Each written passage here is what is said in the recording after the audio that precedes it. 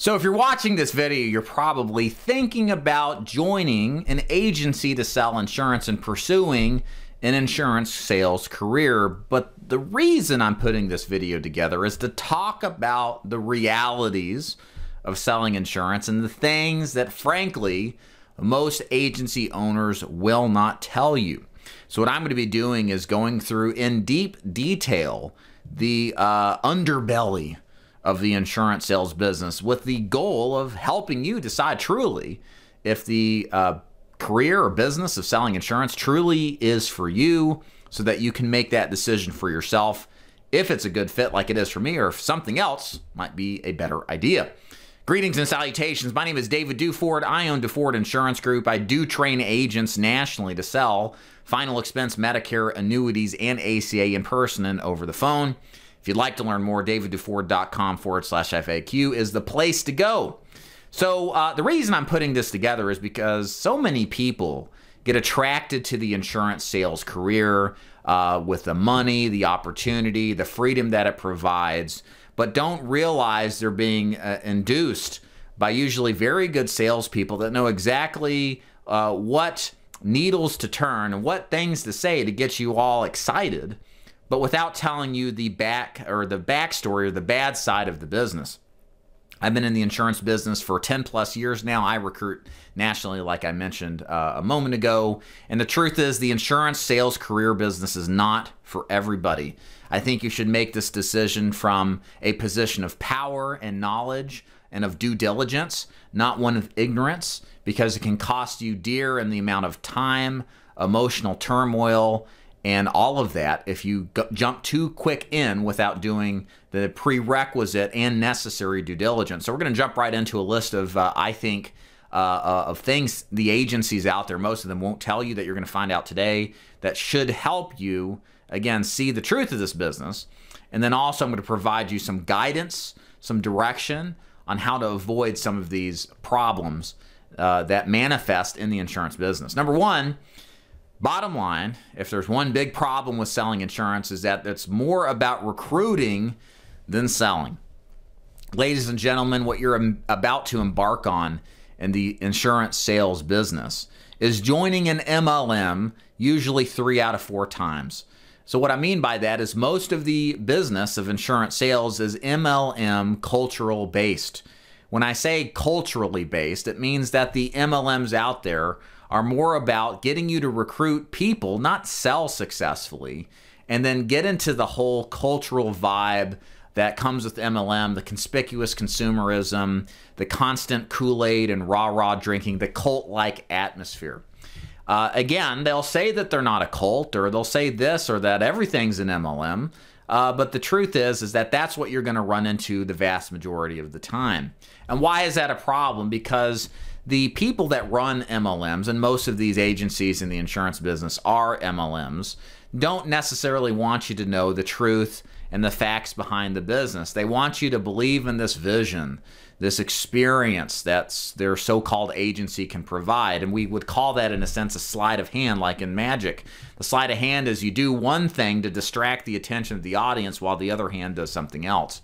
And that's what a lot of these agency business models are based off of. They come off as smooth operators, as some seemingly honest and transparent, but many of them on the other side have a purposeful system set up to basically take as much as possible with very little in return. So understand, as you get into this business, be very wary of the MLM culture. Number two, it's all hat, no cattle when it comes to entrepreneurship.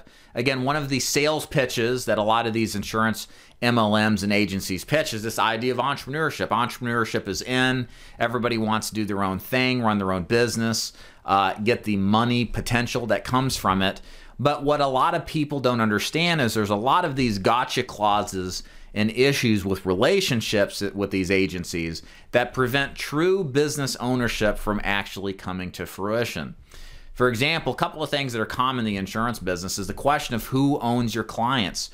You should, as an entrepreneur and business owner, own your own clients. What that means is that you own the cash flows and the residual income from it, and you can continually do business with them over time.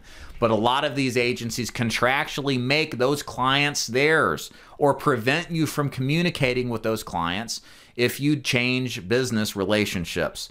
And all of this is to say it is a business preventative step to prevent you from running business like you see fit based off of the terms in which you've acquired said business. It is not entrepreneurial. It is fake.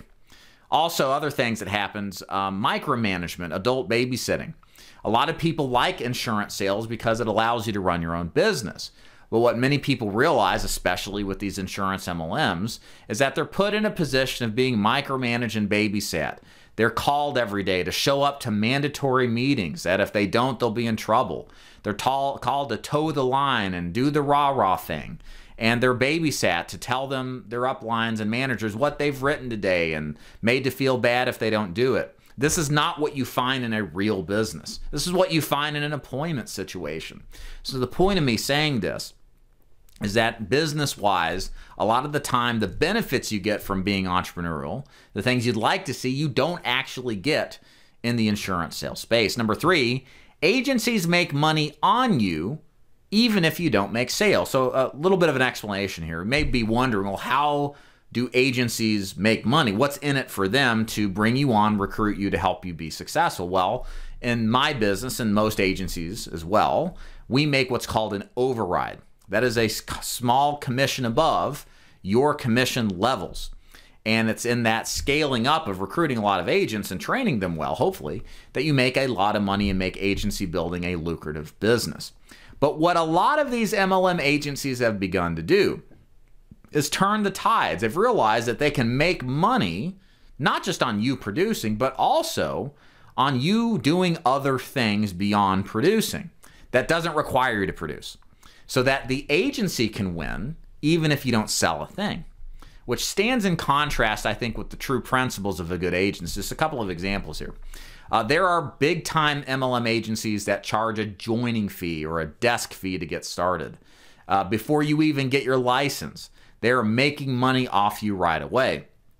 There are organizations that charge for training. I've always thought that was preposterous because in a job or a business, you don't pay to get trained. It's part of the learning process if you're going to be successful. It comes with the territory at no additional expense. And then number 3, the biggest thing that's a problem with a lot of these MLM agencies out there is that they buy leads for pennies on the dollar and then upsell them to such a huge extent that it becomes a huge cash cow operation to sell leads to the agent and then make a substantial profit on them. Right now, there is a class action lawsuit with probably one of the biggest life insurance MLMs out there. And again, you're innocent until proven guilty in our legal system. But what this lawsuit allegates is that this organization is making $3 to $4 million every single week off the sale of leads, which is really just data that's acquired for pennies on the dollar, then resold for $8 to $10 a piece, and then resold a multiple of times so that it's not just one lead that goes to one agent, it goes to multiple agents. So they may make a 50-cent investment for a $50 return on just one lead. They sell thousands upon thousands of those really a day. So think about the money that's earned off of that, but think about truly the impact it has on the relationship with that agency.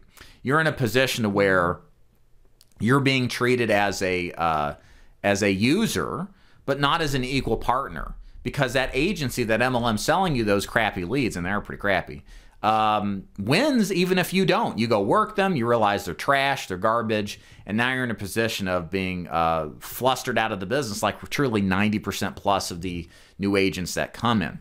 So again, that's the thing you got to be concerned with, is that these agencies that are out there many times will make money on you even if you don't make money off of sales. And that, in a big picture, really is the problem with the mindset and the perspective that these agencies have, is they're willing to use you for their own ends without satisfying the goals that you have, which is making sales. Other things that a lot of these agencies will not tell you that are huge problems, and again, this is a reality of the business. Number 1 are chargebacks. So chargebacks, I mean, when you make an insurance sale, your advanced commission, advance is a loan. It typically is 9 months of the 12 months in most life insurance business, can vary for other products. But the point is, if your client cancels before that lapse is advance is satisfied, you owe back part of the money that you were paid. And if you don't make it back, then you get terminated. You end up in what's called vector, and that prevents you from getting appointed with any other carriers. So again, chargebacks happen. It's not something that is, impossible. Most agents get them, even the best ones. They have to be managed and reduced, but they are something that's part of this business that a lot of the MLMs out there just simply won't talk about. They'll tell you how much money you're going to make, but what if you write a bunch of bad business and Mildred lapses her plan? Well, you got to pay that back. So again, that's a reality of it. If you're not prepared for it or you're trained on how to manage it, it could be a big problem. Now, related to that is the debt roll-ups. Now, this is a big deal that nobody wants to talk about, and this is if you're pushed into building an agency, which is a fine thing to do for some people, not everybody. But one of the things that you as an agency owner now take the responsibility for is co-signing on all of your downline's debt, and that if they charge back, lapse, and they don't pay back that lapse, that money now becomes your responsibility to pay. Now, you might be thinking, well, this can't be a big deal, but it really is. I have seen circumstances in the last year or two where one guy recruited a couple of agents at a big insurance MLM. They were interviewing with me to join, and he had a $70,000 roll-up from one agent. He was essentially eliminated from the business because he couldn't pay it back. I've heard of other agents getting $5,000, $10,000 roll-ups for agents who are just doing a bad job that aren't managing. I've heard of a $250,000 roll-up. There's one agent that did a huge roll-up to a partner carrier that we have that we successfully got litigated against, and he's now, maybe out by now, but he had 8 years in the slammer in Illinois because he had owed $350,000, defrauded a lot of people. So my point is, getting into the insurance business, if you build, like a lot of these MLMs want you to, you're co-signing a lot of people's debt, a lot of strangers' debt. Are they actually going to do what they say they're going to do? Or are they going to be deadbeats? You don't know. So understand that's kind of what you're getting into when you get into the agency building space. You want to take that into appreciation. Bottom line, the other thing too is that this is an emotional roller coaster. This isn't like easy money where you just go out there and pick up bags of cash on the sidewalk and you're now making 6 figures a year and, sitting around in a Porsche or whatever. Like, it's hard work. It's emotional. There are going to be weeks where everybody's your best friend handing you their checkbooks, and there's next weeks where nobody does. It is a roller coaster up and down. It is not work for everybody. In other words, it is not the kind of work that works for everybody. Some people love it. Other people despise it. And it is something that truly, as in all performance-based business models, the minority, 20% pull in the vast majority of the production, meaning you got to be a top 20% person or better to have any kind of semblance of a chance to do well. And again, that's not what you're told a lot of the time, but that truly is the case. Now, with all this said, the one thing I'll add here as we round this out, I still think for the right person who has done their due diligence, that likes selling, likes people, insurance sales can be one of the most rewarding and lucrative businesses when it comes to truly helping people with a very good product that you can sleep well at night knowing that you've helped, and create, in many cases, a lifestyle where much of your money can be passively generated.